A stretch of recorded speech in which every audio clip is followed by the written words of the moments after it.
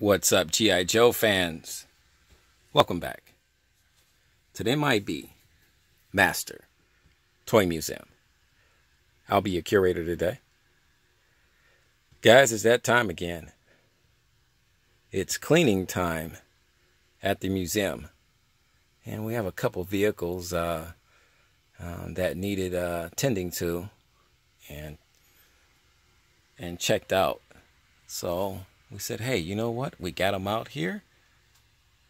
Let's do a video for you guys. And what the cleaning process, well, let me introduce our two vehicles. And you've seen these vehicles before, but probably for our newer subscribers and newer viewership, these videos on some of these figures and vehicles have been made about a year ago. So it's always nice to kind of reacquaint our viewership and our subscribers with some of these figures. They just haven't seen them. You know, we have over 600 videos, you know, on our channel playlist and our catalog. So there's a very good chance that a lot of these figures and vehicle sets go unnoticed simply because we have so many videos, and people tend to kind of just watch the newer videos, the more current ones. But we have a ton. We have a ton, and we have a ton of vehicles here in our museum. And our first vehicle is one of my favorites. It's the World War II M8 light armored car. Beautiful, beautiful. I always refer to it as a tank. It is not a tank. It's a light armored car, but because it's mine and it's in my museum collection, I have always referred to it as a tank. I bought this vehicle set from Toys R Us back in 2001. And to give you a good indication of how old I was, in 2001 I was 31 years old. So the cool thing about this is I like this. Another reason, hidden reason, I'm very fond of this light armored tank car is because it has the age I was when I purchased it. I was 31. I'm 48 years old now. And that just shows you time truly waits for no one. And over here, I love Jeeps. I absolutely love Jeeps. And this is our Willys M.I.B. Jeep vehicle. Here you have the hood opens, folding fabric top. This Willys Jeep has something that none of my other Jeeps possess, and that's an actual operational folding fabric top. How beautiful and gorgeous is that? And this is from our Liberators, World War II Liberators series. We had a lot of beautiful figures from that series. This was the last one from that series. These vehicles cost me an arm and a leg. Both vehicles were well over $100. And I bought this Willys Jeep, Willys M.I.B. Jeep vehicle from Toys R Us as well. As you can see, it's still, everything is factory sealed. It still has the plastic going across the hood, as all of my beautiful Jeeps do. Massive, massive tires, nice and clean though. They didn't. This particular Jeep did not come with the weathered looking tires, painted tires to give that weathered look. Nice and clean. It has a spare on the back there. Get you around the side. Gas can, back seat. pan out a little bit. Came with a driver who is still locked in forever.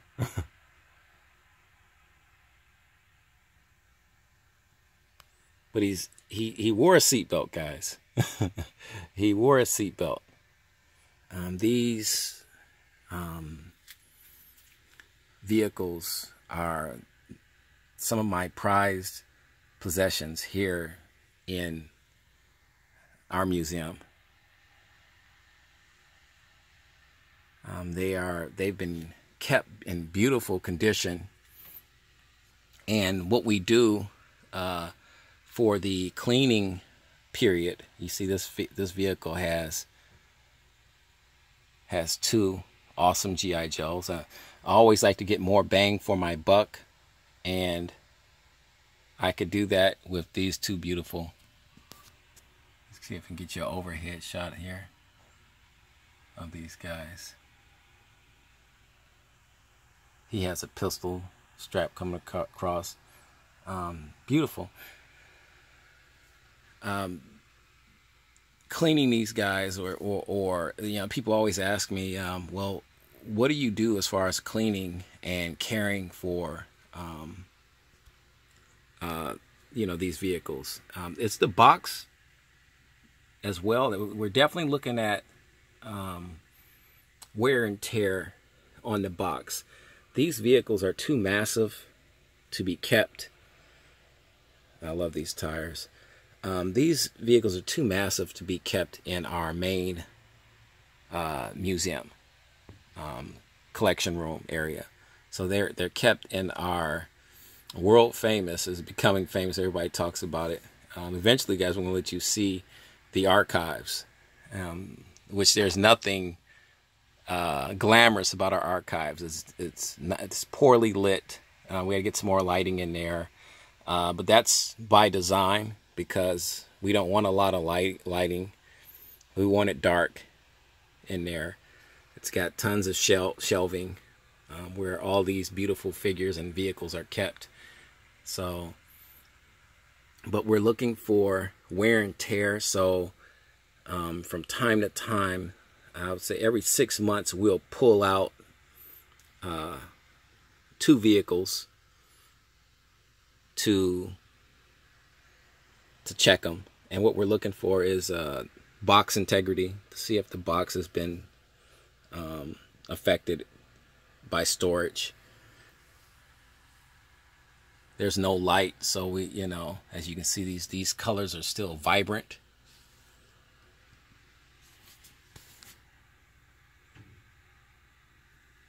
And we check as you can see, they're so massive. You'll never be able to get a true C10 vehicle set, because these boxes are absolutely monstrous. They're just absolutely massive. So as you can see, you have an issue right there. That was there when I actually purchased it. This is the last one they had. This is the last Willys M.I.B vehicle they had at Toys R Us the day that I purchased this. So that wasn't a huge problem for me. Get you up top a little bit so you can see.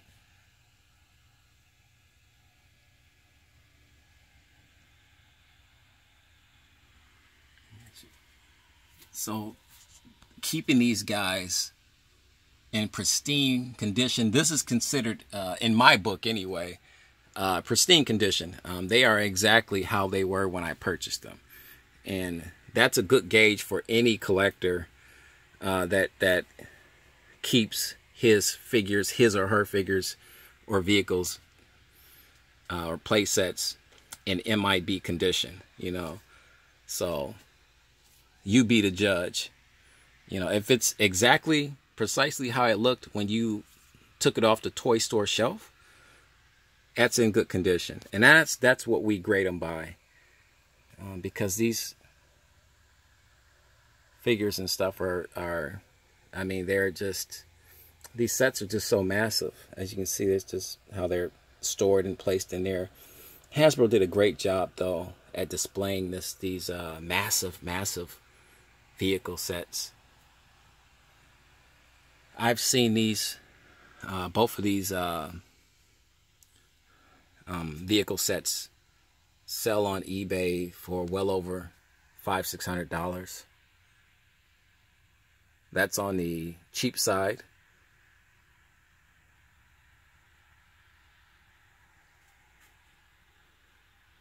I've seen them go higher than that. I wouldn't go higher than that, but then again, I can, people say, well, M.I.B, you can say that because you have these beautiful figures already in your possession, and they're absolutely right. So I can't say, if I didn't have this vehicle, what I would pay for it. So truly, it's worth whatever you're willing to pay for it, But some of the prices that I've seen on these vehicles is astronomical. It's just it's too high. I don't know if it's worth it,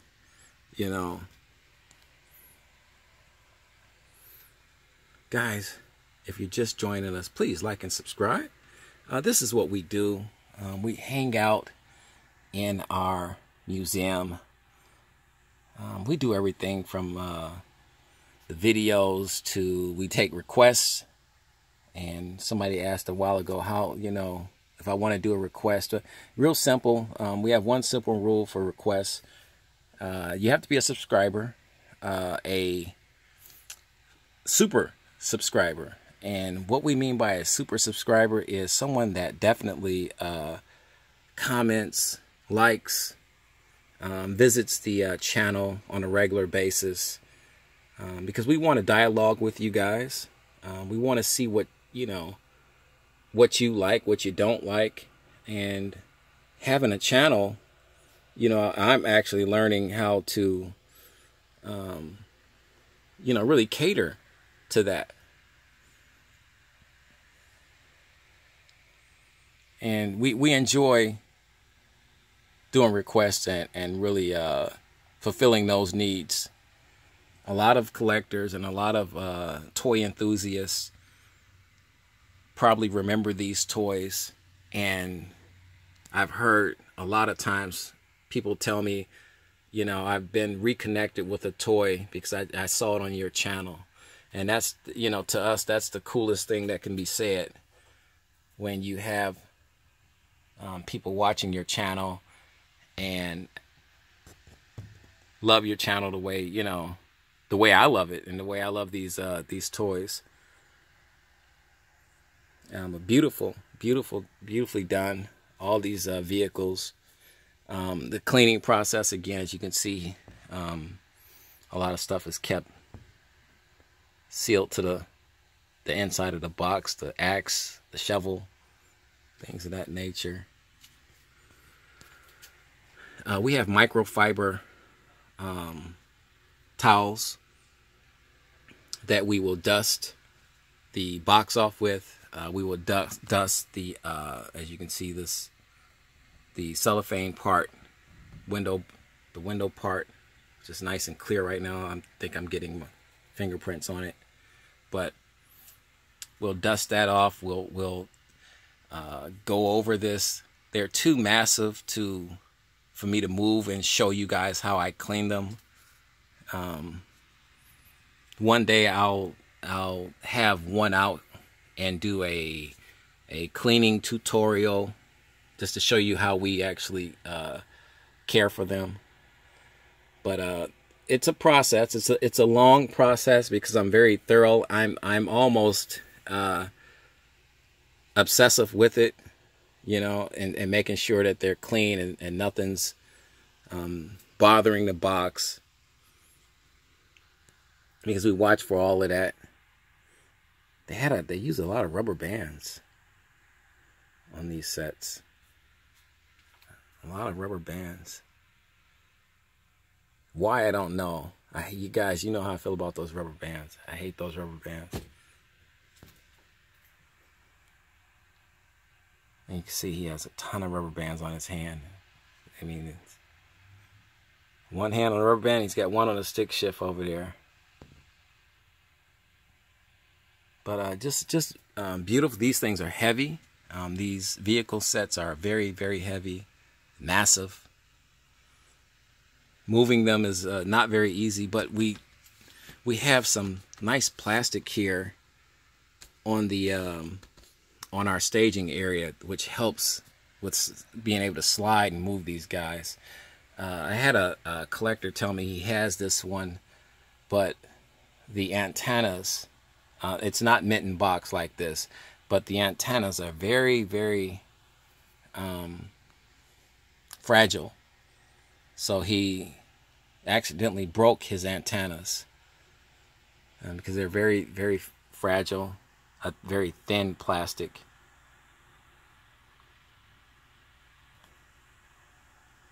The figures are very, very good. But this is Hasbro flexing its muscle. In my mind, they put out the best vehicles. There's a lot of toy companies that put out vehicles that's extremely detailed and all of that go for between $800 to $1,000 to $2,000. Now you're not talking about a toy anymore, more than you're talking about, you know, a piece of equipment. You know, that is a heavy duty price tag to pay for something that you would call a toy. But I've seen these, I won't name the companies or anything like that, but that's why, like I said, I like Hasbro. At the time, they were putting these vehicles out, and they were just unquestionably unmatched by any toy company during this time period. In 2001, this was not a kit that you would put together like some companies would make these tank kits. No, this is a toy. This is put together. It's durable. It's rugged.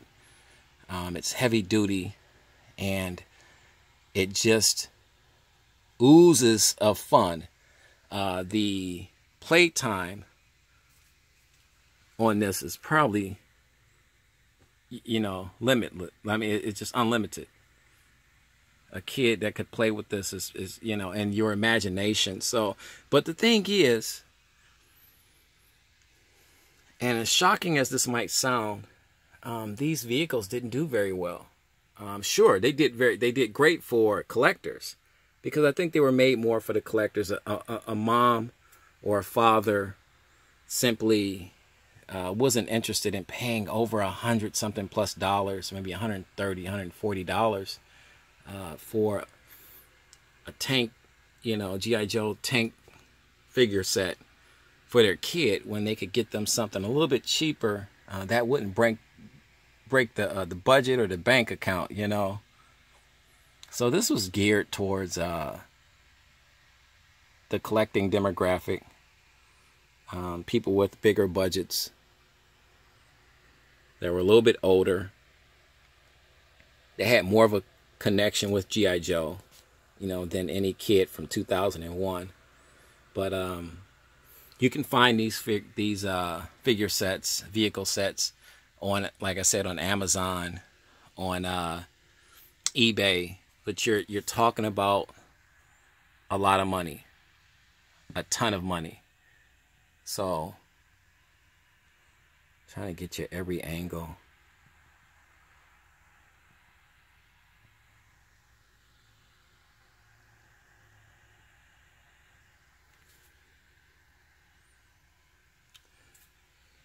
So guys, we want to thank you for hanging out with us. I'm gonna get me a cup of coffee, and I'm going to start this long, dubious process of dusting these boxes and caring for these museum artifacts, which they are now. We'd like to thank you guys for hanging out with us. You know the routine, guys. God bless.